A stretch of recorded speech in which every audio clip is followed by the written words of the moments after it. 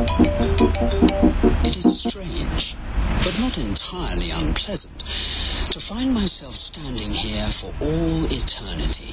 I am visited by numerous friends and admirers, for many of them have rested on my right foot.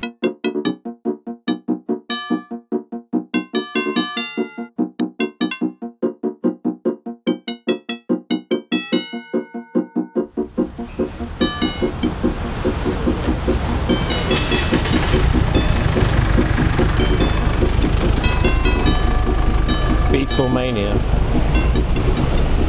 That film was recorded in 1964. Hard day's night, all the hordes of children rushing into Marylebone Station after the Beatles.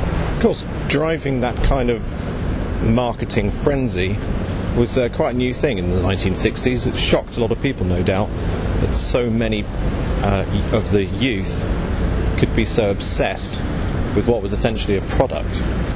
It being immortalised in a movie just sort of drove the frenzy in real life. Now, there is actually an investigation going on at the moment in the Houses of Parliament or in a committee room somewhere, about who on earth manipulated the vote, the referendum for Brexit. Both in the US and the UK, certain people have been damn sure that there was some kind of hidden hand pushing forward for unorthodox decisions, and of course the memeology tells you that it was Russia, but factual reality tells you that it was actually a British privately owned company called Cambridge Analytica, or at least that's what they're called in the US.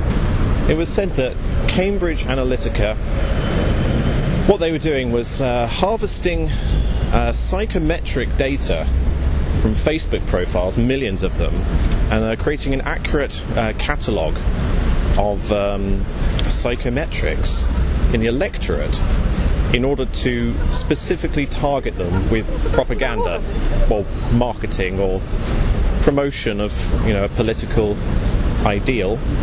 I found it quite interesting, especially that they are based in central London. They're on New Oxford Street, number 55, and seeing as they're based in central London, I thought I'd head down and have a look at their headquarters. And on the way, earlier on, I was checking out a different type of human capture.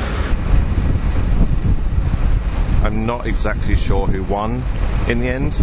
I was distracted. But holy shit, those ducks are angry with each other today. And holy shit, look, a morning face, oh my god. Isn't that beautiful and idyllic though down there? And I am in a beautiful, idyllic, sort of weird post-industrial, strange place called UAL, Central St Martin's College. I knew a girl who went to St Martin's College, apparently.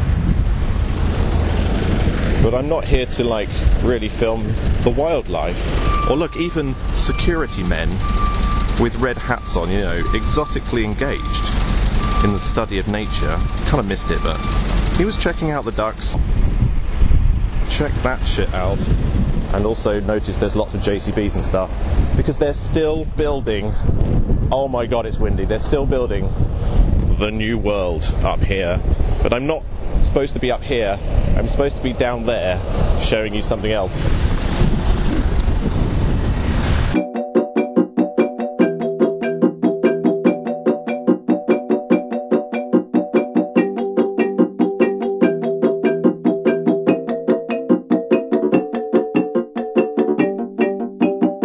Battle Bridge. There's something on the Battle Bridge, apparently. Oh look, a flying saucer. Oh no, it's not aliens. They just act like aliens. Can you hear a funny noise? There's a cage with a swing inside it. It's like an enticing object to capture children. And if you ever thought that King's Cross Station in the background there ever looked like a UFO in some way, like a flying saucer, well, you just have to look over to what this art is called. Identified flying object. And I probably won't be able to do it from here, it's so awkward.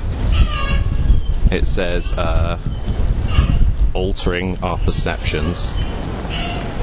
And they lift it up into the air sometimes, or they have lifted it up into the air on a crane, all lit up in the evening time. Absent, however, the mysterious occupant, because that would be illegal.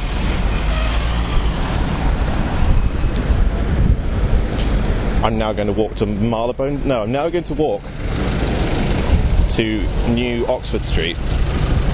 But just to give you the update for Copwatch 2017, witnessed in March, British Transport Police,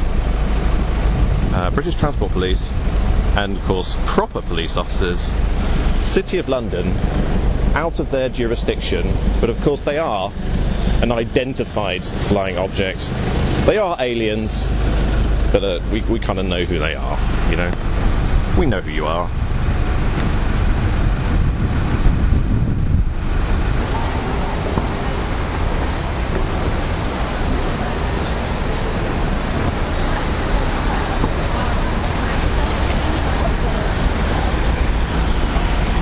I'm sure it used to be that you would look for the conspiracy with buildings that said like Templar on the outside and had all these weird symbols, but simply grand buildings like that, too expensive to run an efficient conspiracy nowadays.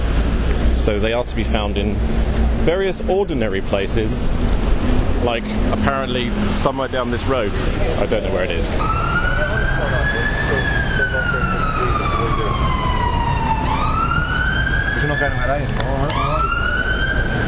Why does the siren start whenever I stop filming?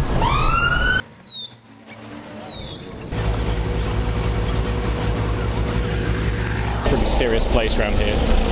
So 55 New Oxford Street is Cambridge Analytica, or rather it's their parent group or their parent company, Strategic Communications Laboratories, and that is actually a laboratory, but not the kind that we normally think about. What they're studying, what they have mixing up in their petri dish, is your wants and desires and your wishes. And I already know, without all of this high-tech communication, what your wants and desires are. It's sort of just here. It's actually beautiful, isn't it? I mean, that lady's obviously a criminal, or a thought criminal, possibly, trying to spread love without documenting that love on a piece of paper and allowing it to be studied. Very, very unobvious looking building next to a church. Nothing bad can go on in there, can it? They boast, SCL, that they have fomented coups, military coups, helped to foment with their data analytics, studying what people want, how they want it, and then executing something or other, whether it's a political election, a military coup, or some kind of referendum like the EU referendum. SCL's fingerprints are all over it, apparently.